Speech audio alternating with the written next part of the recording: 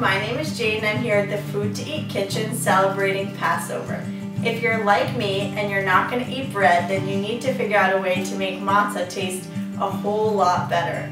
How do I do that? I cover it in caramel and chocolate to make matzah crack, because it's really addicting, but actually crackers if you want to keep it PG. Let's get started. First, you want to put your matzah into a 375-degree oven for 15 minutes. The next step, while your matzah is in the oven, is to melt the butter. Once your butter has melted, you're going to add the brown sugar.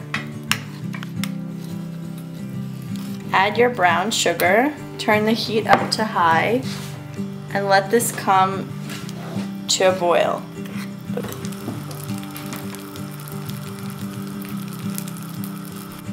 So once it's boiling, you're going to want to turn the heat down a little bit and cook it for about 3 more minutes until it's thickened up. This could take longer in some cases, so just be careful. And once you see that it's a thick caramel, toffee-like syrup, turn the heat off and just wait for the matzah to be ready. So we've taken our matzah out of the oven. As you can see, it's gotten dark and golden.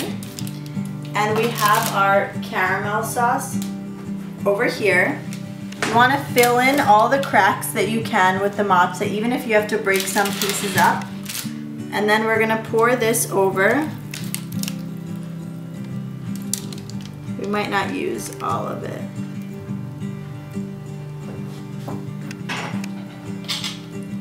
Spread it out. And basically all of the matzah is going to absorb this caramel.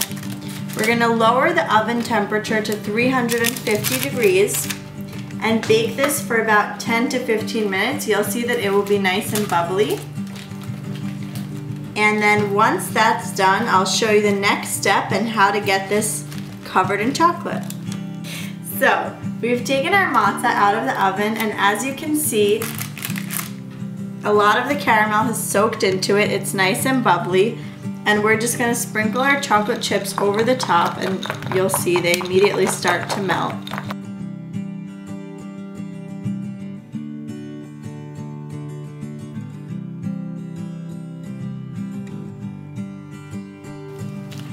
So I've spread all of the chocolate out as neatly as possible. And now is a great time to put any toppings that you want. You can put nuts if you're not observing Passover strictly, or you can put more chocolate chips, you can put sprinkles, some coconut flakes would be great. Just get creative. And then you're going to put this into your fridge or your freezer, depending on how much time you have, and let it cool. And you'll know that it's completely cool when the chocolate has set, the pan is not hot. I would do at least 20 to 30 minutes in the freezer, or up to 2 hours in the refrigerator. So, good that. So we've taken our matzah crack out of the freezer, and as you can see, it's completely cool. And I've put peanuts on half of it as a topping so you can see what it looks like. You want to just take it out of whatever you had it in. And if you can take a look, parchment means nothing is sticking. And we're just going to break off a few pieces. I don't like to cut it evenly, and you're going to have a hard time doing that.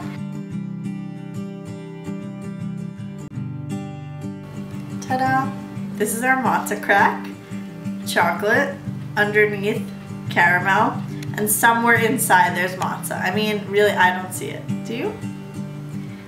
I'm not going to eat any right now for fear of going into diabetic shock at this moment. But it's definitely worth all the calories and the sugar. So to check out more great how-to videos, go to dailyfoodtoeat.com. Bye everyone!